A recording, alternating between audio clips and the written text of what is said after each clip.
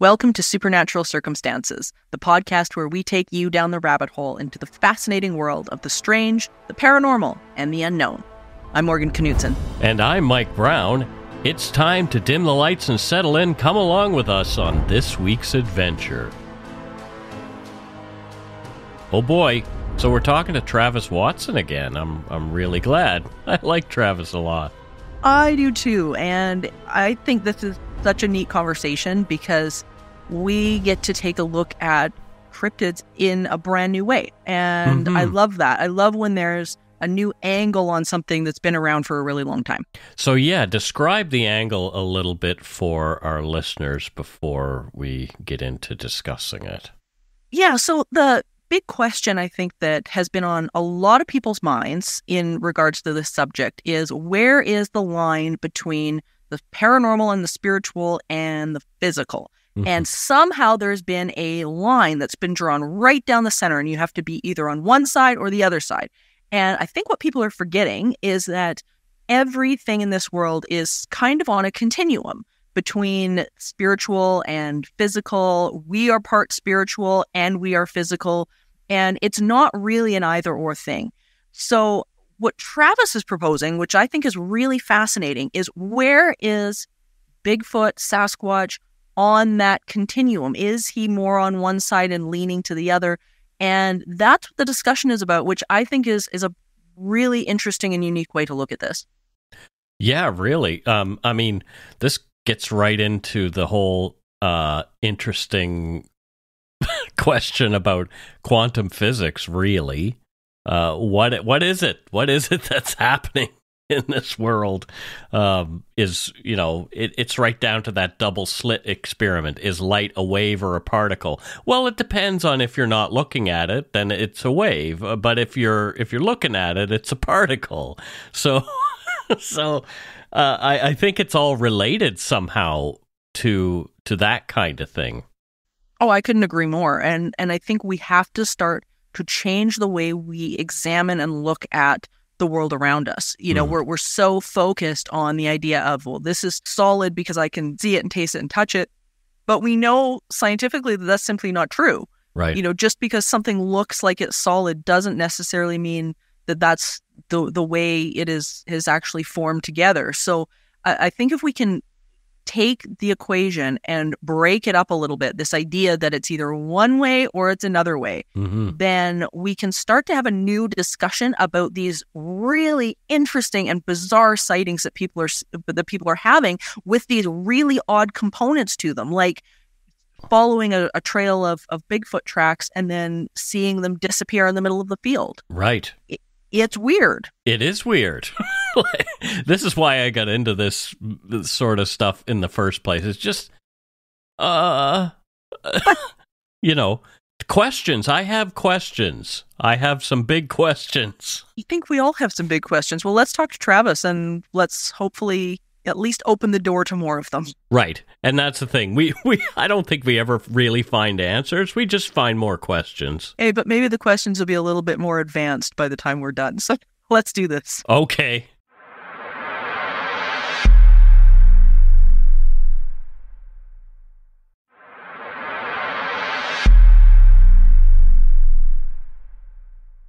Okay, so I am really excited about this conversation, as I am about all conversations, but this is a conversation that I've wanted to have for a really long time, like I would say the last 6 months or so. And Travis, we're just so glad that you're here because I think this is the first brand new angle to me in regards to some of this cryptid research that has been explored a little bit, but not explored, in my opinion, enough. So thank you so much for coming today. Absolutely. It's a pleasure to be back on Supernatural Circumstances. And, just wanted to say hi to everybody before we get started here. I start the book off. Well, first of all, let's back up. First of all, the book is called The Forest Poltergeist. And it's about Class B encounters. What the BFRO calls Class B encounters, where people come across disturbances in the forest that are attributed generally to Sasquatch. I had occasion, not back when I was doing the marketing for Sasquatch Canada, which was my last book, to speak with a podcaster who proposed the idea that if we took all of this stuff that people were reporting out in the wilderness and we put all of those events into a house, we'd have a poltergeist case. And this individual and some other folks that your listeners would probably recognize had been discussing this, and they kind of dubbed it the wilderness poltergeist, and I didn't want to step on their toes, but when I started talking to them about doing this book, they were all like, yeah, better you than me. And I'll get into why that is here in just a minute. So, not wanting to interfere with other people's stuff, I redubbed the phenomena the poltergeists, the forest poltergeist, and that is the title of the book. This was, I mean, you guys have talked to me about some of my other books. We talked about Mysteries in the Mist not too long ago, and I believe we talked about Sasquatch Canada. Most of my books follow a pretty standard format. It's like, look, there's all this weird stuff out there. Look at all the weird stuff. Isn't this cool? And I'll give you cases of all the interesting things that I've tracked down over the course of my research and whatever the topic is, right? This book's a little different. This book is maybe just a little bit more of a think piece. There are certainly cases involved, but as I started doing the research on this, I realized why those folks that I was talking about were, better you than me. One of the things that you find when you start to do research into the poltergeist phenomena is that there are literally dozens of rabbit holes to go down. Yeah. I mean, you can get lost in all kinds of esoteric research when you start looking into this phenomena. And my purpose when I write a book, this is something that I've probably said before, but it bears repeating. I want to give the reader a good introduction to whatever topic it is I'm discussing, provide them with some good background information, give them a good bibliography so that they can go off and jump down the rabbit holes themselves. And so I strive to be really concise in my with my books. I try not to write 2-volume sets, which I could have easily done with Sasquatch Canada, with this book, with Mysteries in the Mist, with any of my books. My goal is to try and get the ideas out there and let people run with them. And that's what I tried to do with this book. And I probably, some people are going to accuse me of being too concise because I didn't incorporate dozens and dozens and dozens of cases. My reason for that is pretty simple. I didn't want my book to end up being like one of those massive Victorian tomes that goes on and on and on and on with pretty much the same stuff over and over again while they're trying to prove a point. I love that, and I think you presented it really well. I mean, I got to read it. It's really good. It's everybody out there. This is a really interesting piece. Whether you agree, disagree, whatever, this will absolutely start making you think. And so for everybody out there, we're talking and focusing on this idea of Class B encounters. Can you summarize that really quick for everybody so they know what that is? Sure. Yeah. And that was one of the things that I jumped on at the very beginning of the book is if you don't know what a Class B encounter is, you're not going to have any idea what I'm talking about. Exactly. Yeah. So If you go into the various Sasquatch sites, whether it's the Bigfoot Field Researchers Organization or some of the smaller groups that do research, they've kind of on that particular phenomena, they've kind of done a grading system. So they have a Class A encounter where somebody actually visually sights a Sasquatch. There's a whole, for those of you who are interested in Canadian stuff, there's a whole ton of Class A Sasquatch encounters in Sasquatch Canada, which is my last book.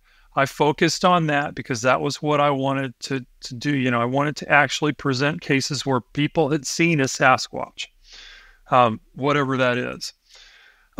When we talk about Class B encounters, though, we start to get into a fuzzy area. The traditional Sasquatch researcher will tell you that there are certain signs that these creatures are in the area, and those signs can include things like rock throwing, wood knocks. Anybody who's sat and watched any of the Bigfoot type television shows knows about wood knocks, right? Vocalizations, various kinds of vocalizations that are not easily identifiable. What some people call tree structures, which are kind of a loosey-goosey category of, whatever this is, altering its environment, making little sculptures in the trees or whatever. So in other words, these are situations where people, and tracks, of course. So these are situations where people are finding or encountering or experiencing these phenomena, the wood knocks and the rock throwing and so forth, but they're not actually seeing a Sasquatch. Another very common one is bipedal footsteps that you hear a lot. And all of these things, again, and one of the things that I'm probably going to be accused of after writing this book is being completely on the woo side, not thinking that Sasquatch isn't an actual creature or physical being. At no point do I say that. I am perfectly happy to accept that there might be, a large bipedal primate wandering the wilderness areas of North America. I mean, it's possible. I mean, they found a coelacanth off the coast of Africa that's supposed to have been extinct for 60 million years. I mean, okay. I don't discount that possibility, particularly in a place like Canada that's got tens of thousands of square miles of wilderness area that's barely touched by human beings. Be an ideal place for an unknown species to live. But when you start to look at the sighting reports even, you realize that these creatures are being seen all over the place. I mean, if you look at, for instance, BFRO database, these creatures are supposedly being encountered, being actually seen, Class A seen, in every state in the United States except for Hawaii, as well as all, when I did my research, I encountered Sasquatch reports from all over, from every province in Canada except for Nunavut. Didn't find any there, but I'm not convinced that there aren't any there, just that nobody reported. Well, and you take it in a different direction, like, where I think everybody, or not, I shouldn't say everybody, because there's a number of researchers out there who are proposing this as well. But when we're talking about the idea of poltergeist, because poltergeist has got a number of different terminologies in parapsychology. Sure. In this book, how are you defining poltergeist? Well, let me just back up for just a second and finish that first thought. Sure. So these creatures are being reported all over the place, right? And if we are talking about a rare bipedal primate that values its privacy, apparently. I mean, there's all those joke T-shirts about Sasquatch being the world's hide-and-seek champion. Right. Yeah. Then, it seems to me that we have to start looking at other explanations for the Sasquatch sightings, and particularly for these Class B encounters. So one of the things that, as I said, has been proposed is that some, or maybe even all, who knows, of these Class B encounters, these rock throwing incidents, the wood knocks, and all of the fun things that we hear about in Sasquatch lore, some of these are actually coming from what we could call poltergeist phenomena. Now, in parapsychology, a poltergeist the German actually means a noisy spirit or noisy ghost. And it is a particular type of, and I'm going to use the word haunting advisedly because it's really about the only word we have for what this is, right? It is a type of haunting that is characterized by very active physical phenomena happening. In other words, you don't just have, spooky apparitions wandering through the house, or cold spots, or electromagnetic fluctuations, lights flickering, and that kind of stuff. The sorts of things that you see in your typical ghost hunt, right? You also have very physical phenomena, and those phenomena can have a hugely wide range when you start to get into the actual case studies of poltergeist phenomena. But probably and often a human agent. And we'll get to that in a minute. They have a huge range, but probably the most well-known aspect of poltergeist phenomena is this idea of things moving in the house. There's one case in the book where it was an older case, and I don't remember. I think it was in the UK, where the person who was being plagued by this particular poltergeist had actually was bringing their crockery, all of their glassware and stuff, out of their house in a bucket because it had all been shattered. It had all been thrown against the walls and shattered. no, right? boy. They had like 3 or 4 buckets full of crockery that had broken. So these manifestations, whatever they are, these energetic, anomalies that we call poltergeists are frequently known for their destructive tendencies, but also for their desire to sort of alter their environment, which is something I'll get into in a minute.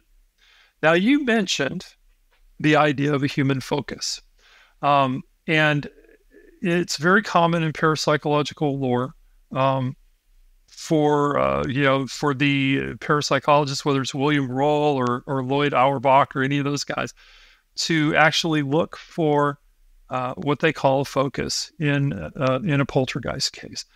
This person is very frequently a younger person, often a child on the brink of puberty, but they can be almost anybody. There have been poltergeist cases where the focus was actually more of a middle-aged person. The suspicion amongst parapsychologists who don't want to assign a spirit origin to the idea of poltergeist, which is something I disagree with. But the idea in their research is that this person, this focus, is actually causing what they call RSPK, which is random spontaneous psychokinesis activity in the house, because that person is in one way or the other repressing emotions, typically violent emotions, and those emotions are having an outlet through this psychic phenomena, which is causing things to get shattered and things to move around and all that sort of thing. Lloyd Auerbach calls it having a psychic temper tantrum. So, so that's what we're talking about when we're talking about a poltergeist. And there is certainly a human component both to the poltergeist phenomena and to the Sasquatch phenomena, because you don't have a witness. You don't have any kind of anything to report if there's not a witness, right? So there's going to be a person there, whether they're having a Class B experience or whether they're having that Class A visual sighting experience. So, I think that it's certainly the case that there is a human element to both the Sasquatch and the poltergeist phenomena. But obviously, Morgan, you've read the book. That's not all I think that it is. Well, sure. And I mean, and I think what throws people about this idea in general is that this, when people see them, it is 100% something physical. And I think when people think of a haunting or something like that, they think of two things. They think of, okay, well, what is it then that is creating the haunting? What am I looking at if I'm seeing this apparition or whatever it is? And B, what then is this? Like what then is this apparition? If I'm seeing something very physical, if I'm seeing something very solid, what's going on? And like I've got a couple of thoughts about that, but I'm really curious to see what your thoughts are about the idea of, okay, if this is some sort of entity or spirit or something like that, then why are people seeing the great big hairy man? And one of the things that you discover about me from reading my books and talking to me is that I never, ever just believe that there is one explanation for something. Sure. When we're talking about the great big hairy guy, hey, there could be a great big hairy guy out there. I don't know.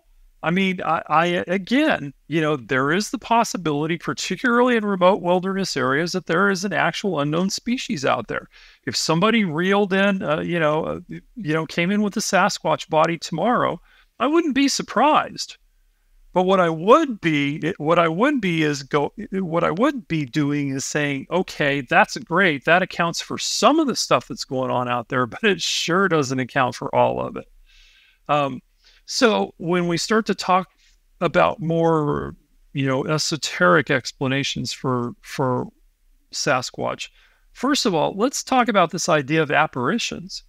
A lot of people think that an apparition is like this smoky, hazy, spooky thing, that you have in haunted houses or, haunted cemeteries or whatever. It's the white lady wandering along in the mist, right?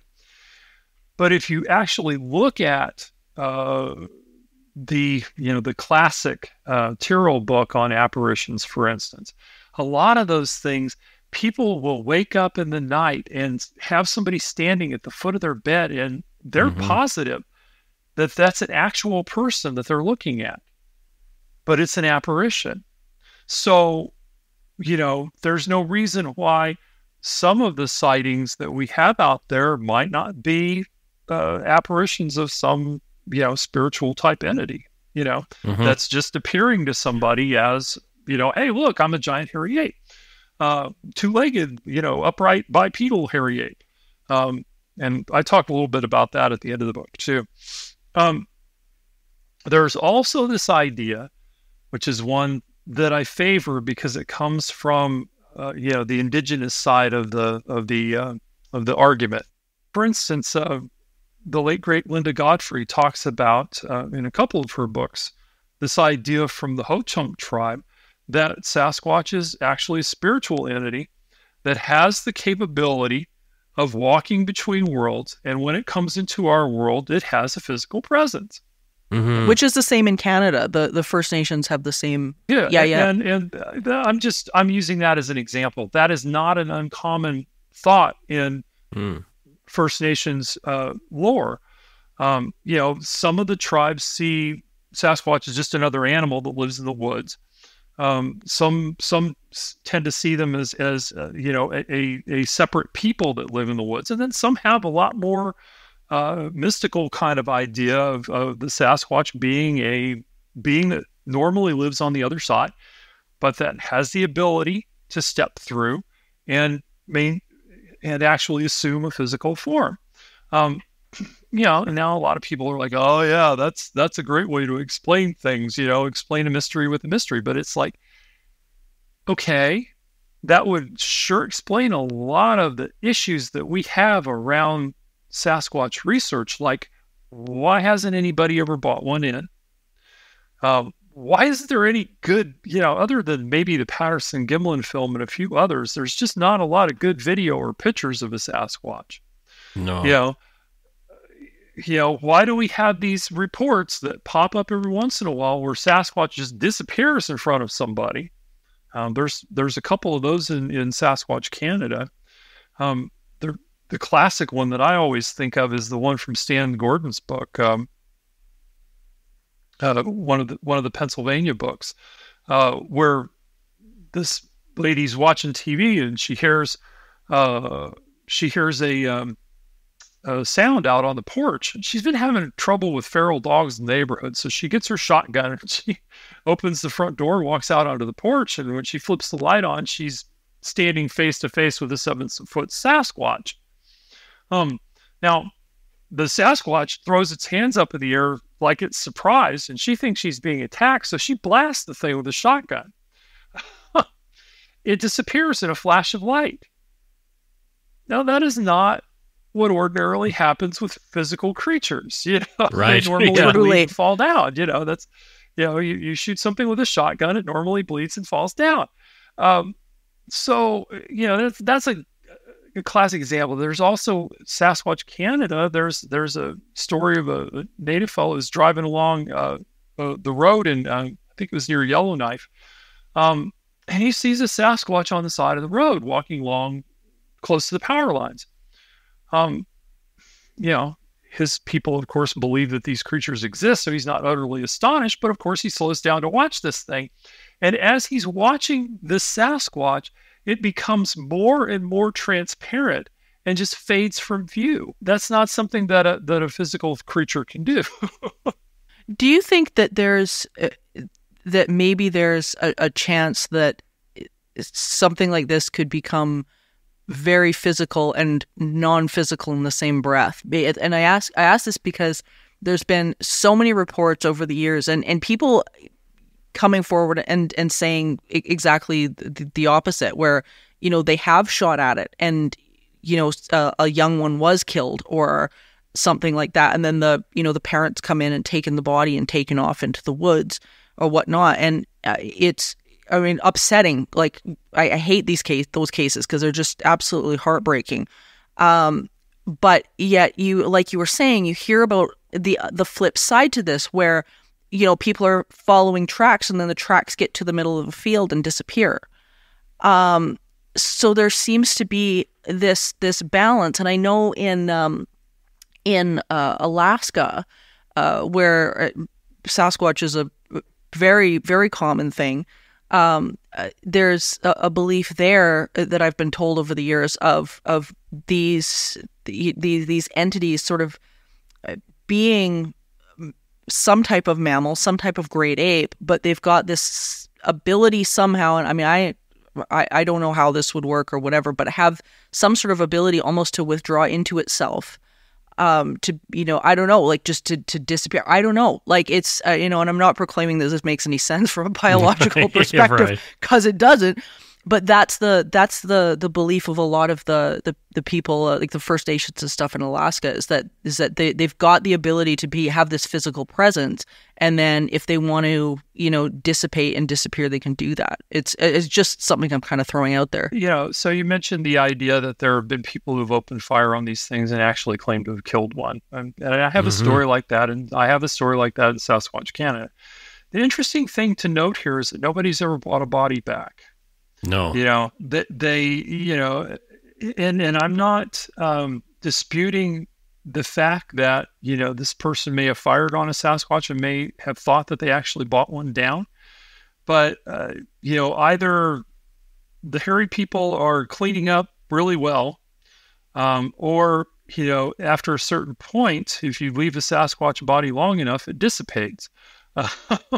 Because nobody ever finds the body. They shoot the thing and then, they get freaked out and they run off and then they come back and there's nothing there. So, now your idea of the Sasquatch being physical and non-physical at the same time, if we're talking about a creature that is actually capable of walking between worlds, then it is physical and non-physical at the same time. There are any number of stories too where people have opened fire on a Sasquatch and it had, or a dog man for that matter, and had absolutely no effect, even though they're certain that they hit it, and they hit it with something like a deer rifle, so it should make some kind of impression, right? So, then we get into the whole slippery slope of, is it real? Is it not real? Is it physical? Is it not physical? And my answer to all those questions is yes. Because I think that we have to, and this is something that I'm stressing throughout the book, is that we have to get out of the silos. We have to start looking at the Sasquatch phenomena through other lenses, and I'm suggesting in the book that this is a particular lens that we can look at, that these Class B encounters, the rock throwing and the wood knocks and all those kinds of things, can just as easily be explained by, a poltergeist type force in the forest as they can by, a giant wood ape throwing rocks and stones at people and hitting trees. Because we see in the poltergeist cases examples of that exact behavior happening in poltergeist cases. And this is what the book's all about. Stone throwing is a classic mark of a poltergeist case. Yeah, like we see it in the Borley Rectory, and there's been a number of classic cases. You see it in Enfield. You see it in the Black Monk case that I talk about, where the guy gets beamed in the head with a Lego, which was as close to a stone as the poltergeist could find at the time. Right. I quote from from Guy Lyon Playfair, who wrote the This Is Haunted book on the Enfield poltergeist. He's talking about, distinctive marks of the poltergeist case, and he tells a story of a fella who took a girl who was a focus in a poltergeist case into his home. He was a spiritist, and he was interested in the phenomena, and he wanted to see what would happen. His house got showered with stones, and he actually had a count of the number of stones that ended up hitting his homes, 300 and something. Yeah. Somebody would have to be really determined to spend that much time throwing rocks at somebody's house and be really good at hiding themselves not to be discovered. Well, it's an interesting concept too, because if you've got a house, like if you took, for example, that house and, made that a cabin in the woods and then said, the house was pelted with rocks, that context would change, right? It's the Ape Canyon incident, Yeah. Sasquatches are throwing big rocks at people's houses. It's like, well, we saw this too in the Monster Quest episode called Sasquatch Attacks. They go out there, they've got, they're looking at DNA off of this bear trap thing that they put in front of the door, and they're trying to get some kind of response from Sasquatches by doing all this different stuff, right? The last night they're there, somebody, and they don't show this on the show, of course. I get this from having listened to interviews with Doug Haychick, who's the guy who put that together. Somebody went out on the front porch to urinate.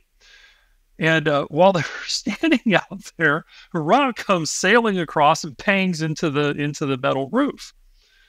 And of course, he goes running back in the house and says, "Hey, there's somebody out there throwing rocks at me." And they, the rest of the crew comes out, and they've got this great, sequence in the show where, there's these rocks coming and they're hitting the roof, and all of the people in this group suddenly are terrified and run back into the cabin, and they're all sitting around quietly in the dark with their cameras going, "There's something going on out there." And there's one poor lone schmuck who's gotten stuck outside with, like the infrared and the night vision camera and stuff, who's trying to find whatever it is that's throwing stones out in the forest. And of course, he gets out. He has absolutely no love. It's just hilarious. If you're, I mean, I have a lot of respect for the people who were involved in that show. Jeff Meldrum was on. There were a couple of other biologist types. Mm-hmm. I mean, I have a great deal of respect for Dr. Meldrum. He's the guy who keeps me believing that there might be a physical animal out there too. Him and in Washington, we've got the Olympic Project, Derek Randall's and his and their research. And they've, I mean, I think they're of the mind that this is a physical phenomenon and whatnot, and they bring up some interesting points. Like I think, we had this conversation, Mike, with Ken Gerhard last year in the first, and not about Bigfoot. We were talking about Dogman, in the sense that there are these adaptive qualities that both the Sasquatch and Dogman both seem to have. Like one being fur color. Like fur color doesn't change unless the something's evolved to have a certain amount of fur, like certain fur color to blend in and work with the environment around it. Things like following migration patterns, like the fact that Bigfoot seems to follow elk herd migration patterns, especially in Canada. You see that quite frequently. It varies. So it varies, and I find that very, very interesting. Where with typical poltergeist phenomenon, you don't usually see it wander like that. Where normally it's something that is either related to the individual or it's related to a certain location.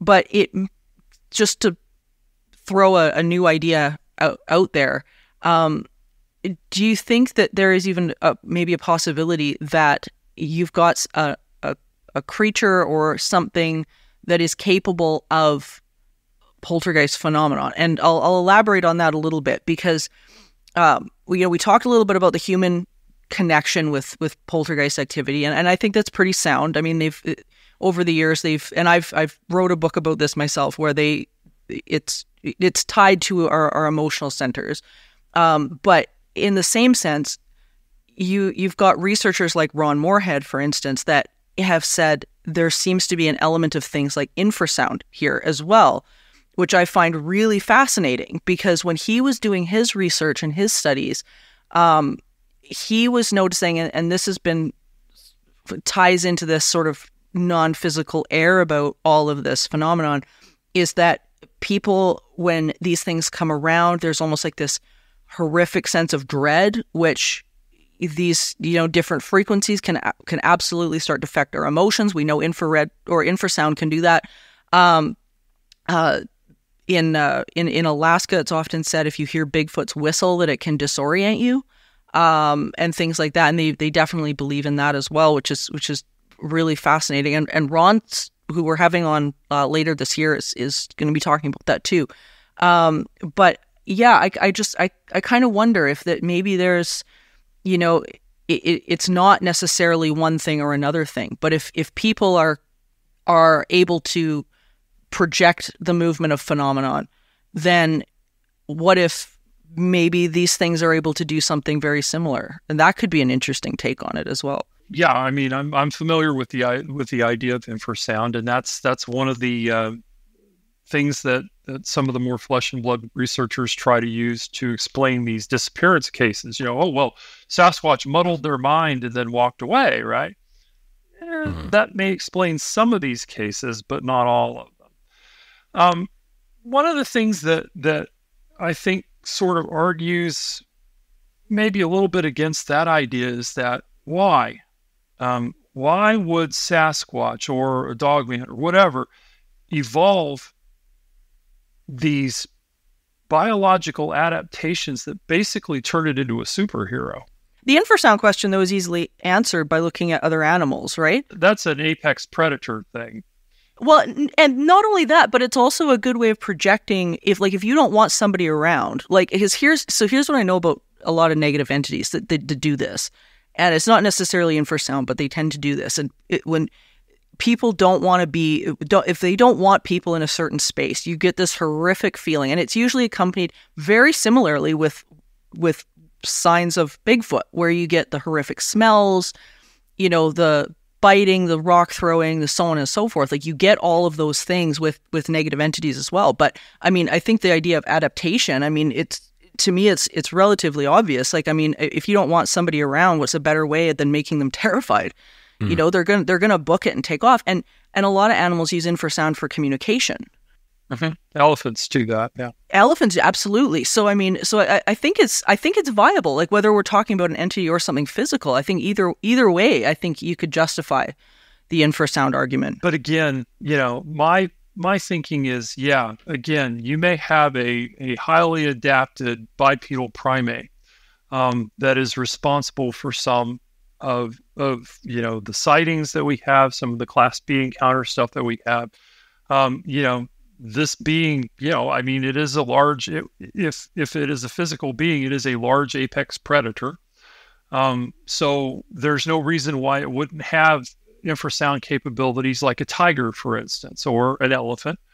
And that certainly could account for some of the feelings of dread and, you know, and the you know, the general, you know, I want to get out of here kind of feeling that a lot of people have when they encounter Sasquatch, right?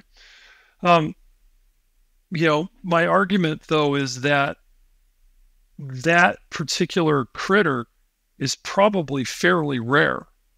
You know, and so I think that we have to look outside of the physical realm to account for some of this activity that we're seeing.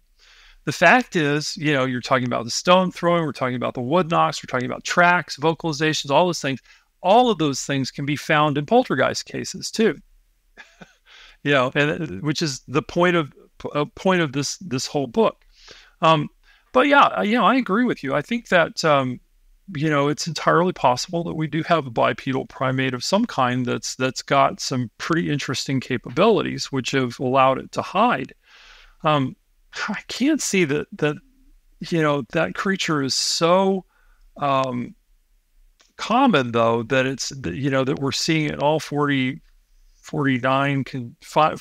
states, everything but Hawaii, and then all the provinces in Canada.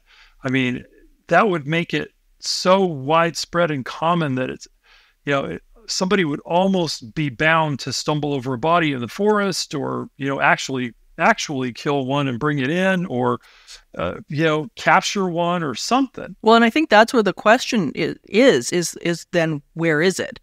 I think that ultimately is the big question, is where is it? And I mean, I've never seen a Bigfoot. I think I've heard one. There's a location here in Alberta where a couple of friends of mine and I are pretty sure we heard one, but and usually the sightings there are relatively high. And I used to be a 100% this is something completely physical person. Like, that was like I was on that page for a really, really long time.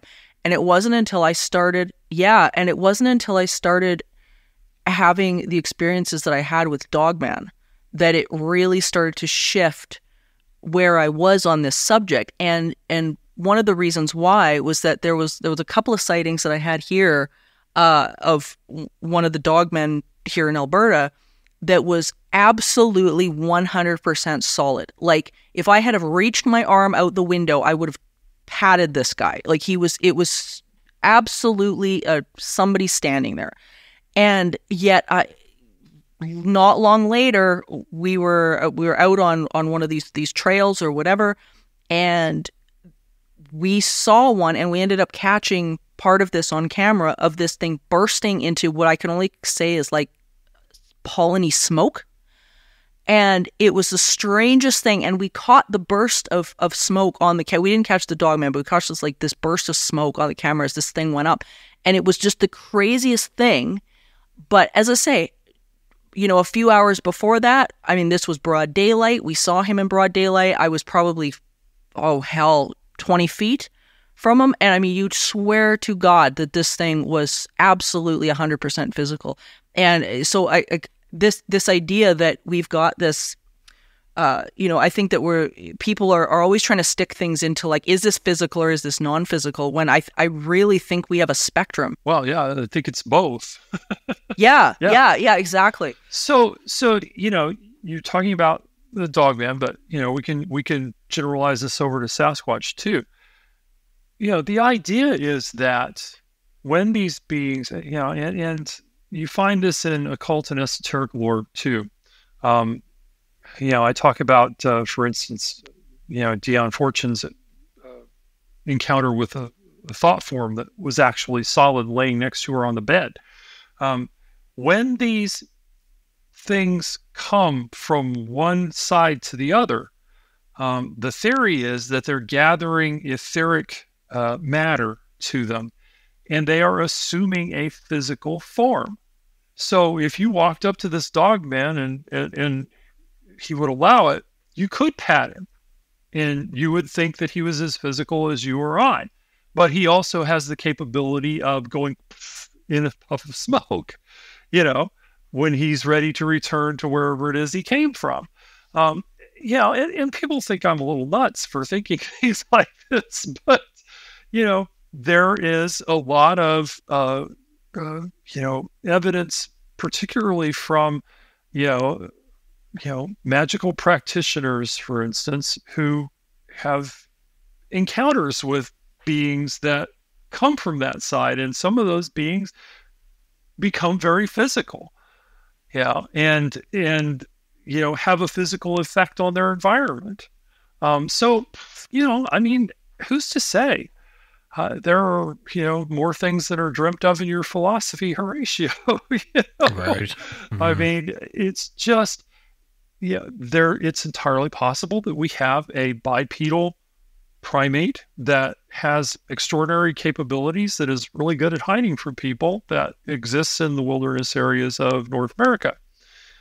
But I think you also have, and I talk about this extensively in the book, all of those things that have been attributed to being signs of Sasquatch's presence there, the rock throwing, the wood knocks, the tracks, the vocalizations, and all of those things. If you step outside of the silo of Sasquatch research, you can find in poltergeist cases, including tracks. It's not unheard of for tracks to be found in poltergeist cases, or even in haunting cases.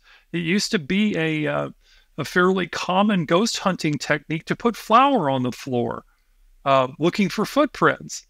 And those things are actually found.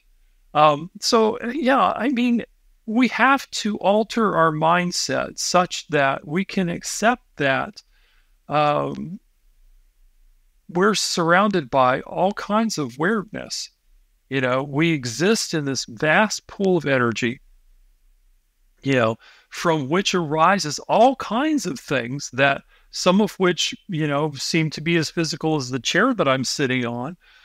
Some of which seem to be more ephemeral, like some of the apparitions that people see, and some of which are in the middle. So, the idea of physicality, I think we have to start to move on to a spectrum, where something is more or less physical, and not, this is physical and this doesn't exist because it's not physical.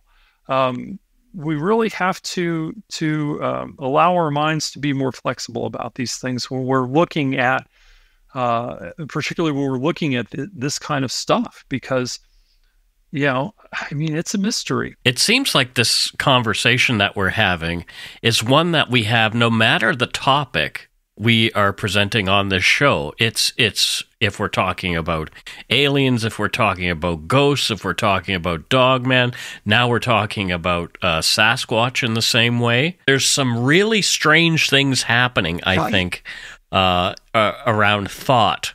Yes. And sure.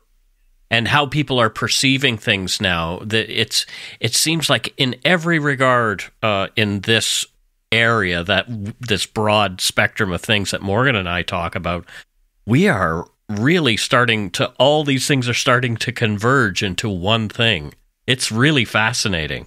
And Mike, that's exactly my point in the book, is that we need to step out of the silos. You know, everybody's like, okay, well, I'm a Sasquatch researcher. That's what I do. I do Sasquatch, right? And then there's UFO researchers, and they do UFOs, and that's all they do. And there are ghost hunters, and they do ghosts, and that's all they do. And there are, so everybody lives in their little silo. And what needs to happen is we need to blow the silos up so that we can look at these phenomena from a 10,000-foot level and say, hey, there's a lot of similarity between this thing and that thing. Totally. You look at something like Keel's Mothman prophecies. You had all these UFOs zipping up and down the river and all this wild stuff going on, right? And there's the Mothman thing happening. And there's tons of explanations why that could be happening, including, like juxtapositions of ley lines and all that kind of fun stuff that you wouldn't think about if you're stuck on, aliens are, UFOs are flown by these little ET guys who are, they're little gray dudes and they're flying around. They come from other galaxies, right? If you're stuck on that, or if you're stuck on, Mothman was the sandhill crane or whatever, or, he was some kind of weird, extraterrestrial being or whatever. Yeah. If we're stuck on having the explanation, with capital letters, then we can't back away and say, hey, look at all of this weird stuff that happens out there. And what does this have to do with this thing and that thing? And, when you start to look at these Sasquatch cases where the footprints disappear into the, in the cornfield, then you realize that, hey, maybe we should start asking Sasquatch experiencers if they've ever had any other kind of strange encounter. And almost invariably you'll find out, oh yeah, I live in a haunted house, or I saw these weird lights in the woods before I had this encounter, or there's all this stuff out there. But because people are in their silo, they're not getting all of it. You're right. Yeah. They're like, I'm not interested in your weird lights. I want to hear about the Sasquatch. I'm trying to be a Renaissance freak, like. Totally. I don't want to hear about the UFO the Sasquatch came out of. Yeah. I just want to hear about the Sasquatch. Right. Or I don't want to hear that there are Sasquatches coming out of UFOs because I want to hear about the aliens. Right. So it's self-defeating, though. That kind of attitude is self-defeating because if you can't open your mind to all of the different possibilities that are out there, you miss all the fun as far as I'm concerned. Because I love this stuff, and I love this stuff precisely because it's just so weird and you can't put it in a box. No, absolutely. Oh, I couldn't agree with you more. I've said this a number of times on the show where, I was similarly like that until I started investigating a couple of different weirder things in Alberta, one being Dogman. And it was so vastly life-changing for me because it was something that I was seeing, I could carefully photograph. If you were really sneaky about it, you could, I was hearing them, seeing the evidence, the physical evidence of them.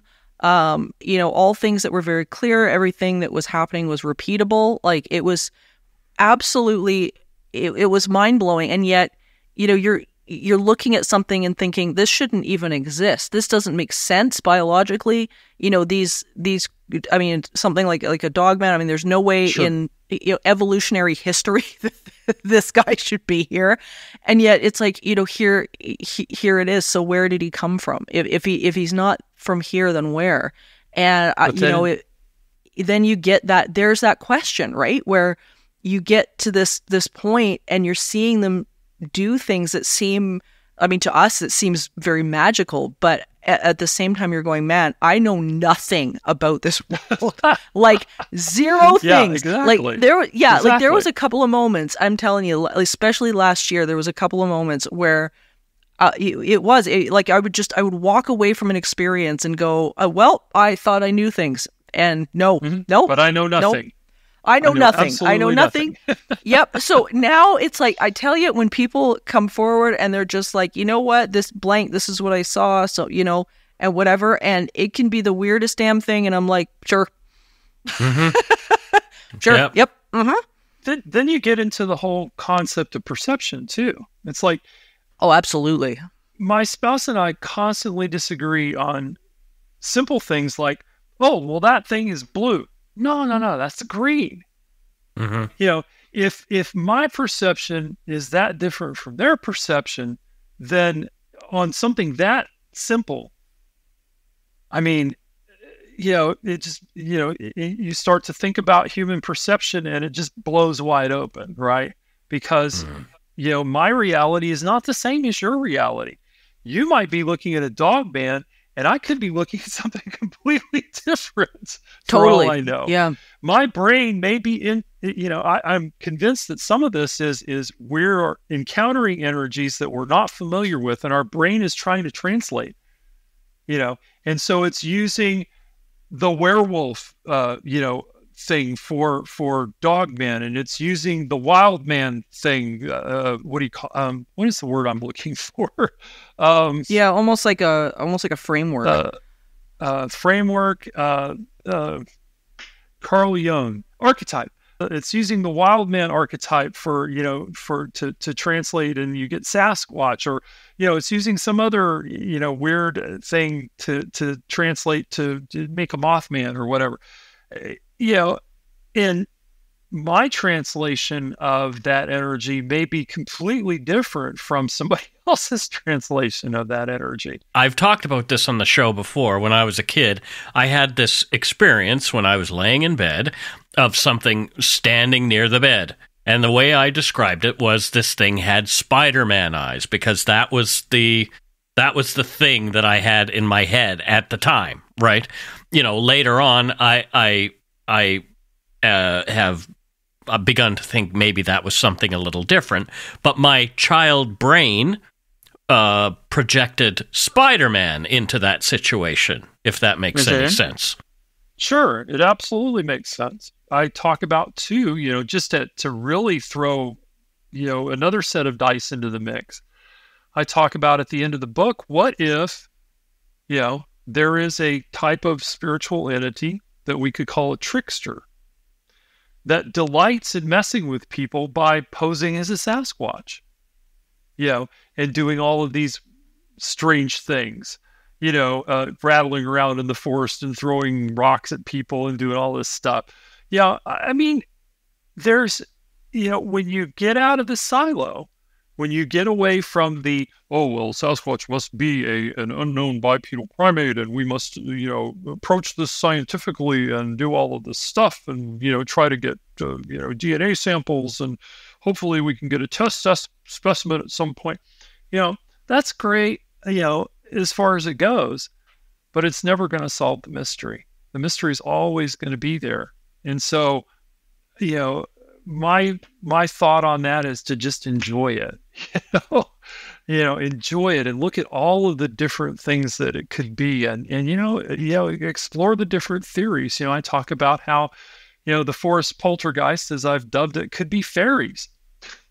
I mean, as easy as anything, we know from the lore that there is a race of beings, otherworld beings, that we have had steady interaction with for millennia.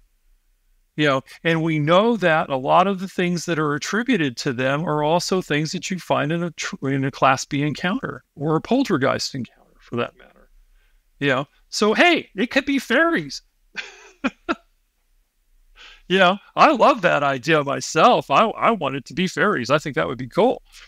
I'm okay with fairies, but this is this has been such an interesting discussion, and I think this is what I love about doing this show, is that we get to throw these brand new ideas on the table and let people just hash them out. And I think what you've done with the book, I think it adds to that discussion. I think you brought up some really interesting ideas. And before we wrap up, let people know where can they grab this so that they can go down this rabbit hole with you. Okay, so as I said, the title of the book is The Forest Poltergeist. I publish under my own name. It's W.T. Watson, And the book is freely available on Amazon. You can get a paperback copy if you like. It's available on Kindle. And, if you're one of those people who does Kindle Unlimited like I do, you can even read it for free. All of that stuff benefits me. And, the thing that I ask everybody is, if you read the book, you like the book, please leave a review. It does authors a world of good when you do that. It really does help. It helps us to keep going sometimes, because sometimes you think you're shouting into the void. Right. But yeah. It's so true. It is available on Amazon in all of its various permutations. So feel free to pick up a copy. I enjoyed writing it, and I hope that people enjoy reading it. Oh, I know they will. I mean, it's so well written, and it's so much fun to read through it, and just your imagination goes wild. As you're going through all this stuff, it's so neat. So, Travis, thank you so much for being here today and hanging out with us and just dragging us down this rabbit hole with you, because it was so much fun. Oh, and we didn't even get down all the rabbit holes that we could have gone down. No. It's like, do we ever? No. The book is full of rabbit holes. I'll put it that way. So, again, like I said, look at the bibliography and things that pique your interest. Be free to explore, because that's why I do this.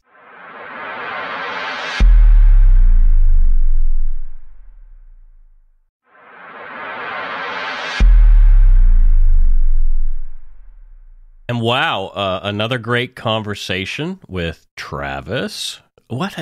He's always got so much for us. I'm just like, okay. And now I go away and I fall down rabbit holes with, the books that he's written or things that we've just talked about. And oh my goodness gracious, my head's going to explode one of these days, I'm sure.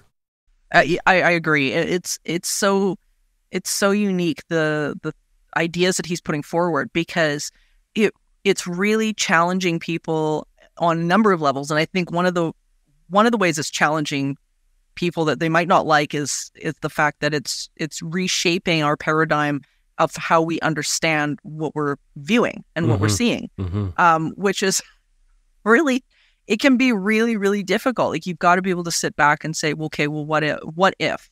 And it reminds me of our conversation recently with Chris Auerbach, is challenging those stories that we're telling ourselves that we think we understand and know, and we have to start challenging those stories. And I think that's what Travis is doing. Yeah, for sure. I mean, I have a lot of people in my life who fall squarely into this is a material thing camp, and maybe it's a bear that people are seeing somewhere.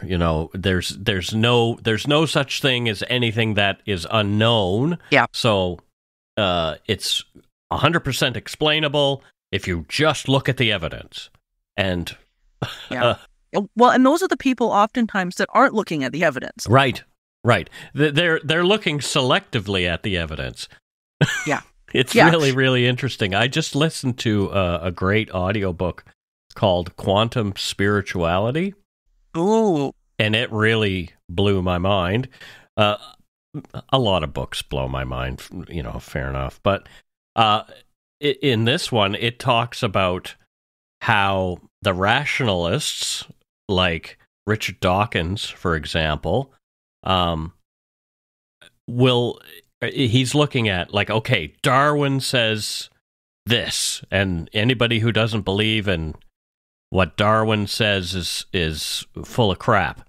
However, Dawkins doesn't really take everything that Darwin said into account. So it's really interesting. It's funny how we will always create something to fit our own narrative. Like, we believe it so much, we're looking for confirmation bias by taking selective bits out of everything. So I think that's how humans work. We just we create this sort of dynamic for ourselves where this is the way life is, and we're only really able to see things that don't challenge that. And I think too, on that same wavelength, is that people receive and can see what they're ready to see. Mm-hmm.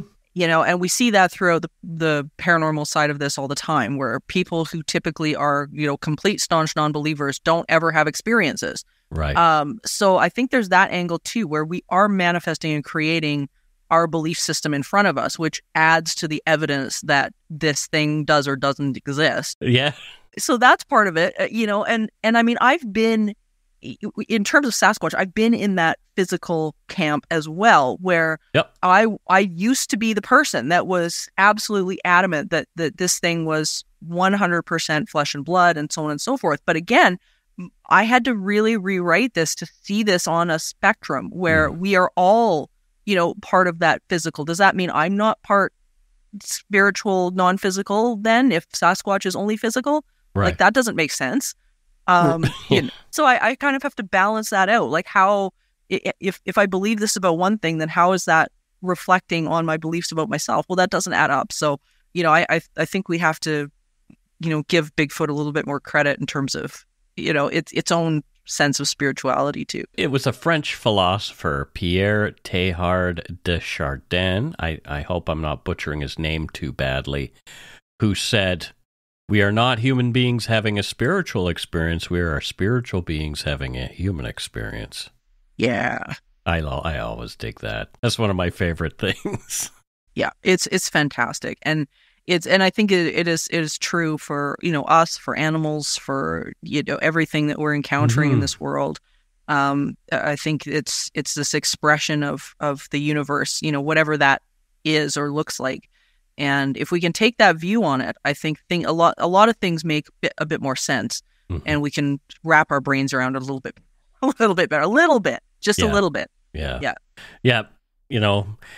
That means being comfortable saying, I don't know. A lot of people are not comfortable with that. Exactly. That's, I think, where people get hung up. Yeah. Is it's not fun to not know sometimes, right? So I think if that's the case, then we really do have to think about that and be okay with the being an unstable being in an unstable world. Well, I'm definitely unstable. Aren't we all? A little bit. So with that, thank you for joining us on this eerie expedition, dear listeners. And remember, the line between the natural and the supernatural is often a thin one. Until next time, stay curious, friends.